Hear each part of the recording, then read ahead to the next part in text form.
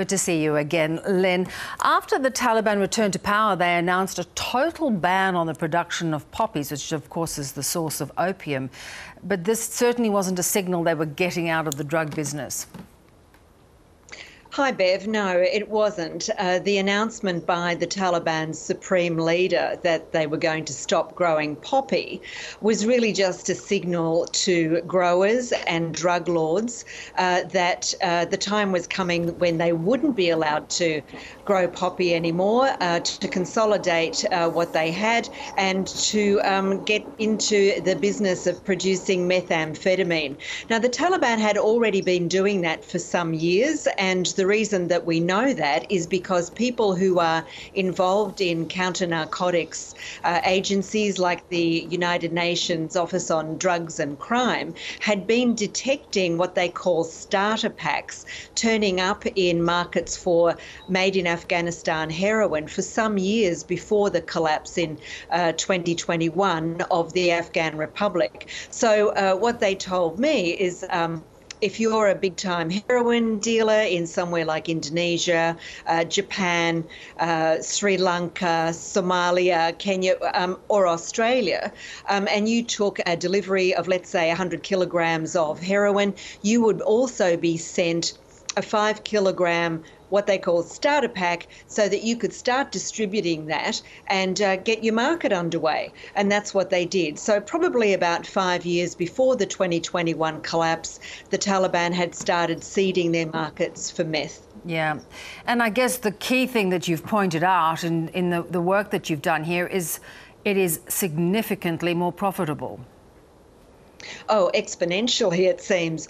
On the streets of Perth a couple of years ago, you could get a kilogram of Taliban heroin for about 250,000 US dollars, and the same amount of meth was worth $700,000. So very, very much more expensive and therefore a greater return for the Taliban.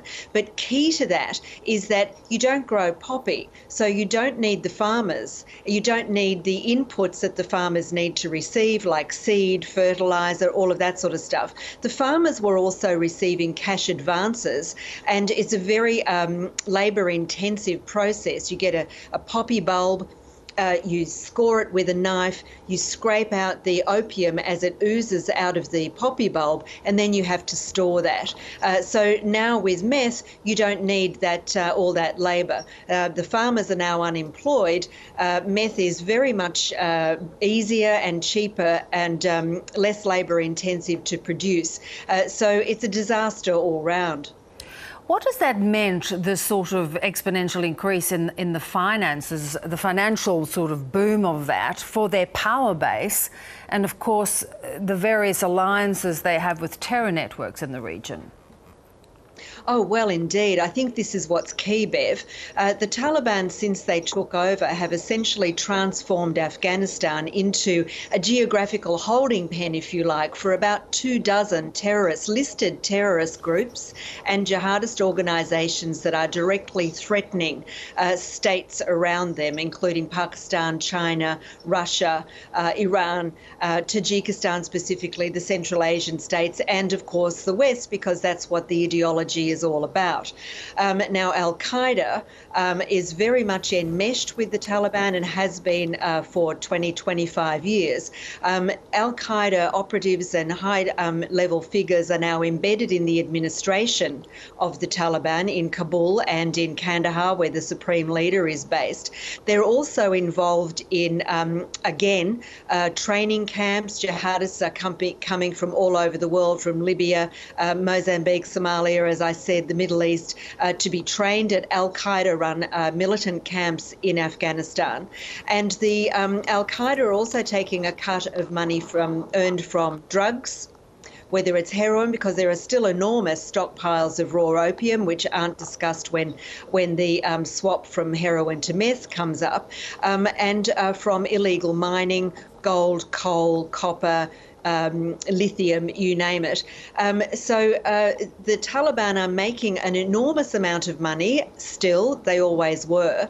They have those very well established smuggling routes worldwide because they were responsible for 98%, let's say 90 to 95% of the heroin, illegal heroin in markets worldwide, and now meth. So this transforms Afghanistan into a very serious security threat, not only for Afghanistan, Pakistan, Iran, neighbouring countries, China, but for the rest of the world. And as one counter-narcotics agent who was working with the Republic government in Kabul before the collapse of the Republic told me, this is a coming catastrophe. The Taliban's stranglehold on meth production is a coming catastrophe for the world, he said. And and what's interesting too, Lynne, is of course none of this money is going to the Afghan population. They are still getting big handouts, aid handouts, and a lot of countries are normalising relationships with this leadership.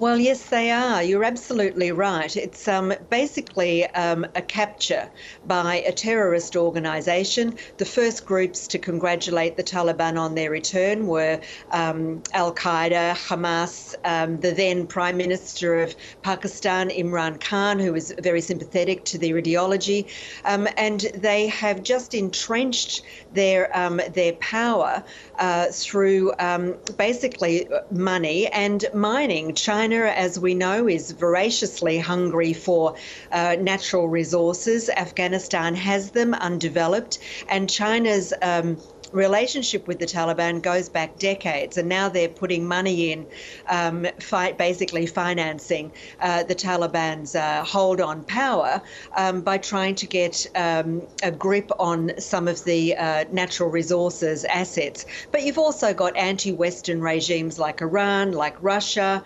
and others that have, even Turkey, Japan has an ambassador there, have relationships with the Taliban on a diplomatic level, even though they haven't recognised them as legitimate. And even India, I was talking with Indian diplomats last week, they're at a loss as to what to do other than engage with the Taliban. And the best way to do that is diplomatically, and that gives the Taliban a sense of legitimacy. Yeah, extraordinary.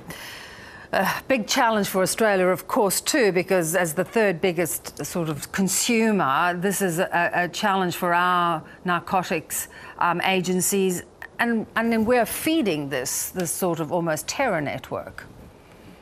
Well, I think that's what's not understood, Bev, that you might think you're having a party and that it's fun, but every time the drugs come out, whether it's a line of cocaine at the book club meeting or MDMA at a rave, as in Melbourne over the summer, what you're actually doing is not just having a good time, you are funding the Taliban's grip on power.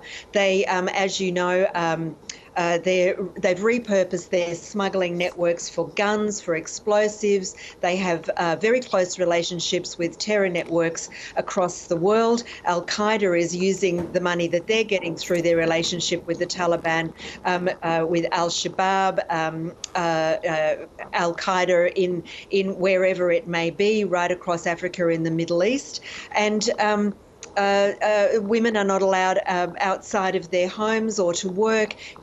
Boys are going to madrasas where they are taught how to count using bullets. What we're doing by having a party with what we think is a fun drug, a party drug, is helping the Taliban maintain and tighten their grip on power. A sobering realisation. Good, as always. Great work, Lynne. Thank you so much. Thank you, Bev.